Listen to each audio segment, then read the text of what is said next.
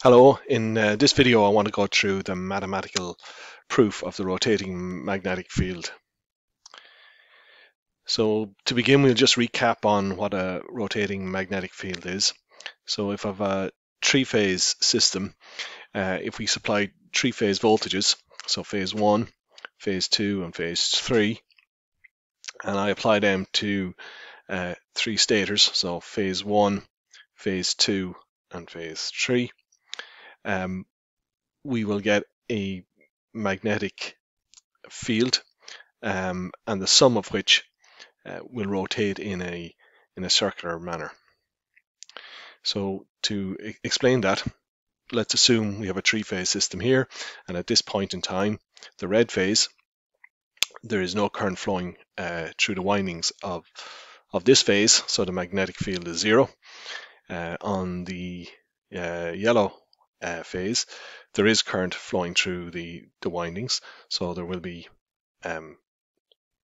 amagnetic flux lines going in this direction. And similarly on the blue phase, there will be current flowing through the stators here, the windings on the stators here, and we'll get flux lines going in this direction. And the resultant will be this vector sum of both of these, which is I'm showing here in purple. If we went on in time, say to here, then there's no current flowing in the windings on the yellow phase, so there's no magnetic flux there. There is current still flowing in the blue windings, so we'll get magnetic flux lines going in this direction, and we will, at this point in time, there will be some current flowing in the windings on the red phase, so we'll get flux lines flowing in this direction, and the vector sum of both of these will give me this purple vector here. So that will be the magnetic flux. So we can see it has moved from there to here, and as we go on in time, it'll move around. So that is the basic principle of a rotating magnetic field, and I have gone into a little bit more descriptive detail of that in another video. In this one, though, I want to look at it mathematically. So first thing we're going to look at is the strength of the flux lines. So if we look at the red phase here over time, at this point in here, there's no current flowing, so there's no magnetic flux.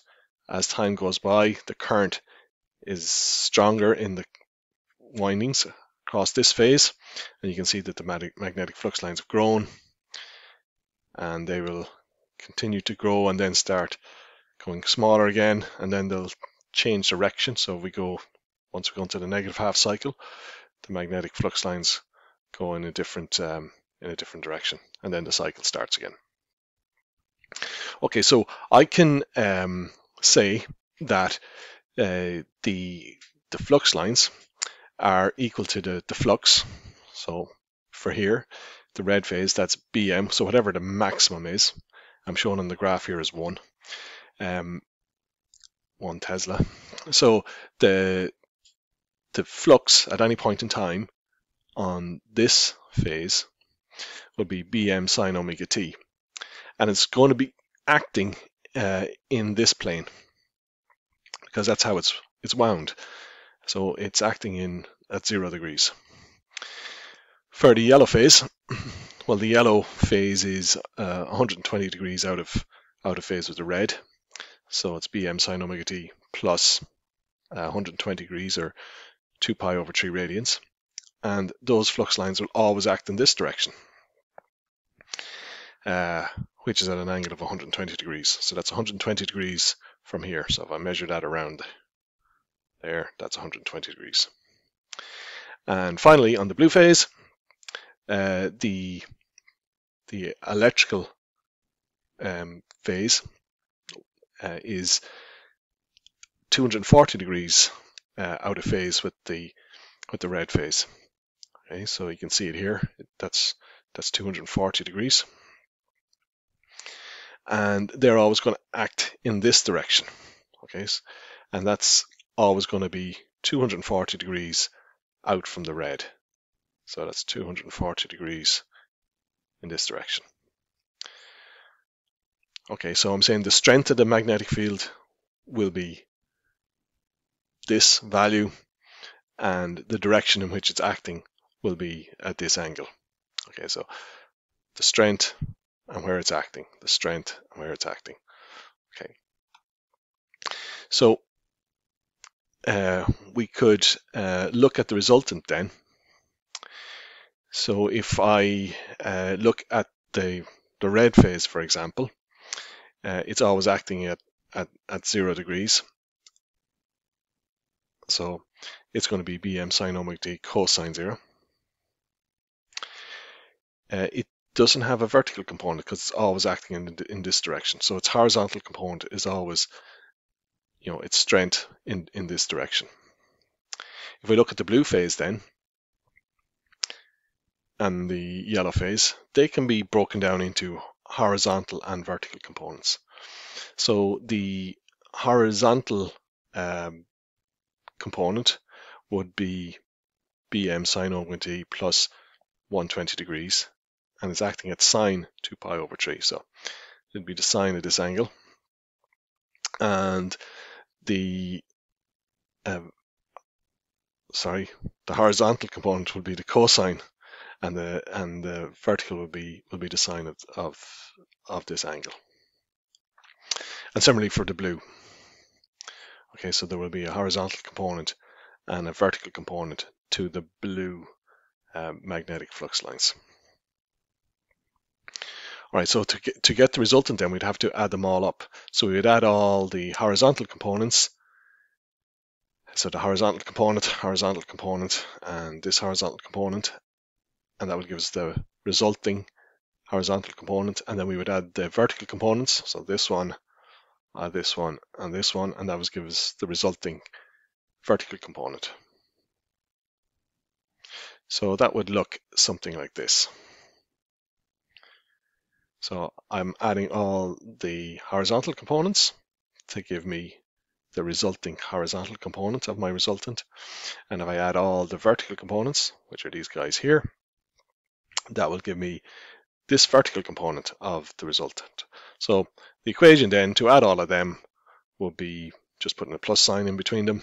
And similarly here, just add them all again and putting a plus sign between them.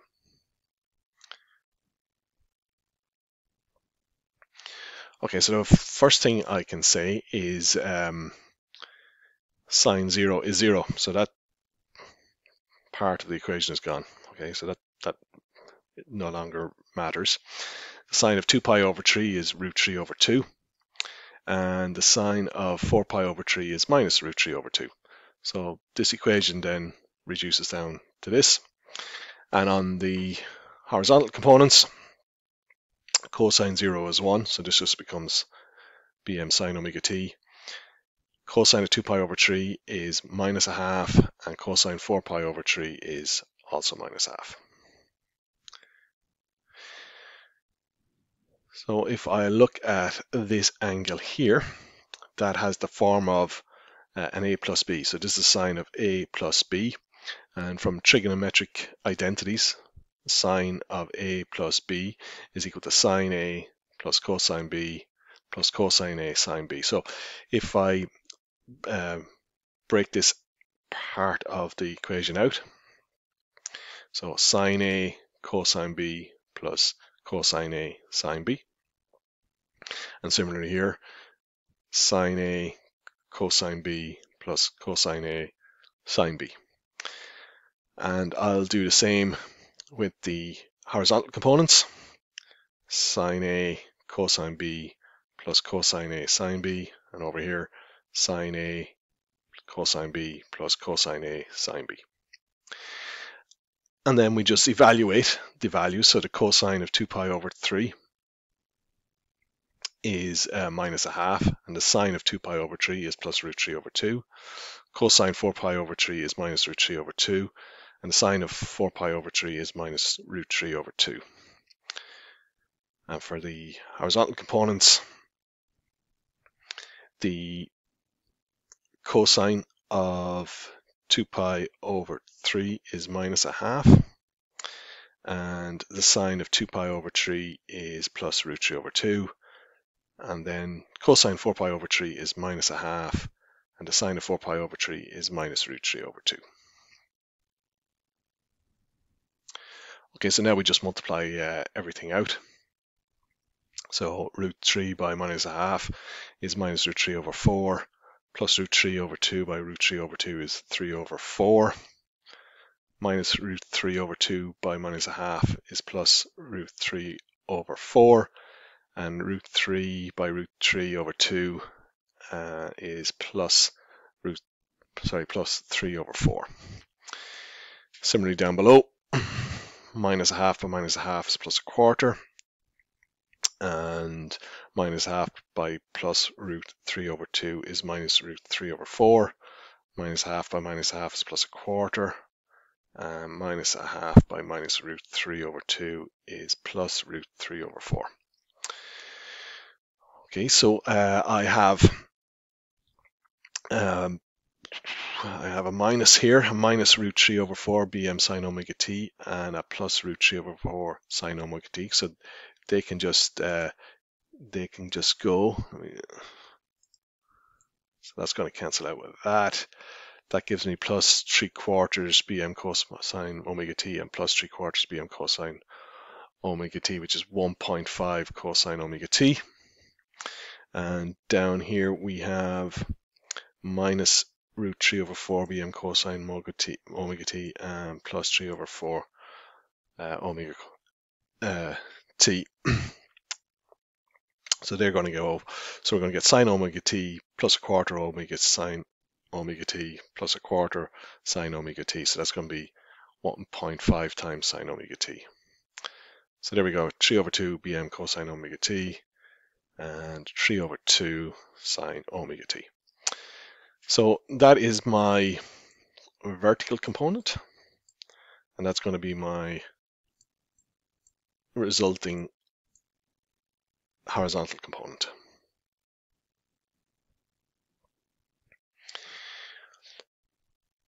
Okay, so I'm just going to replicate this over here, and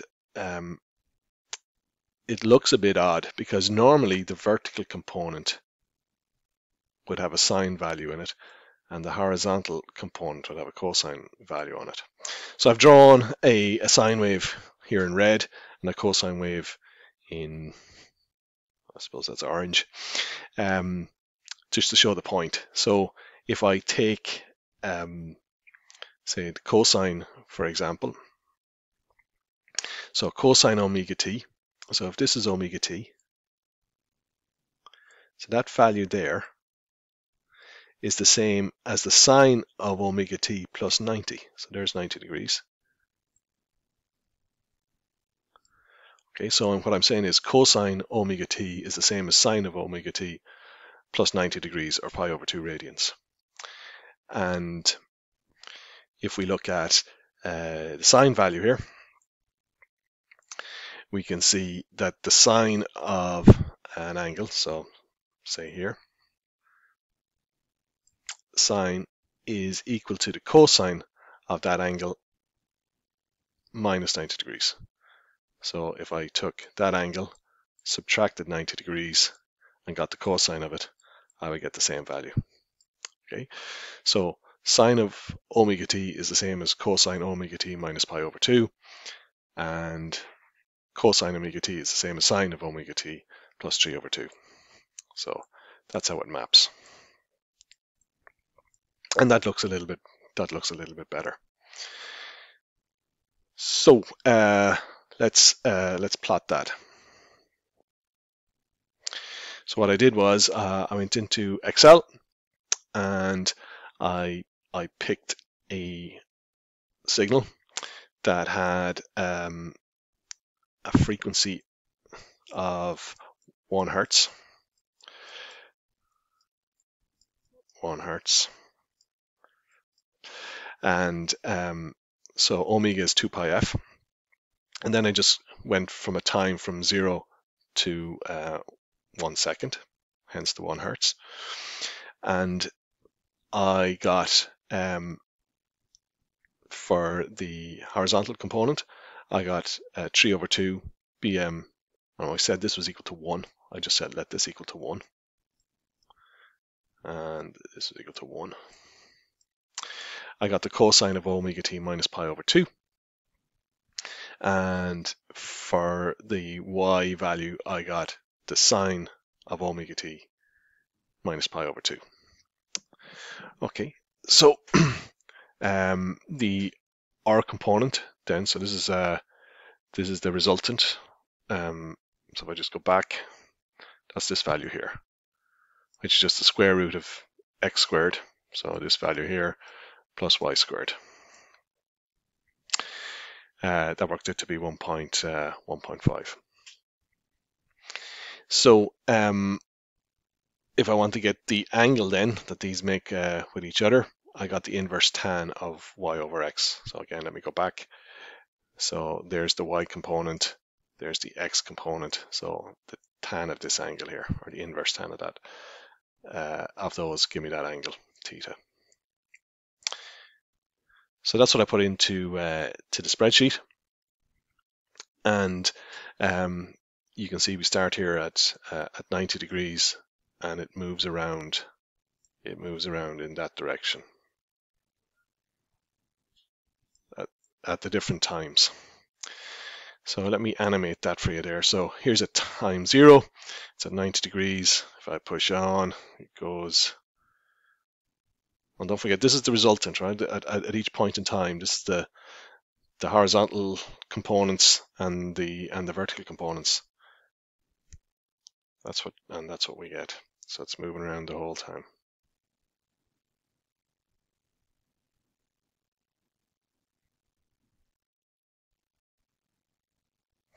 So that's how a rotating magnetic field works mathematically. Thanks.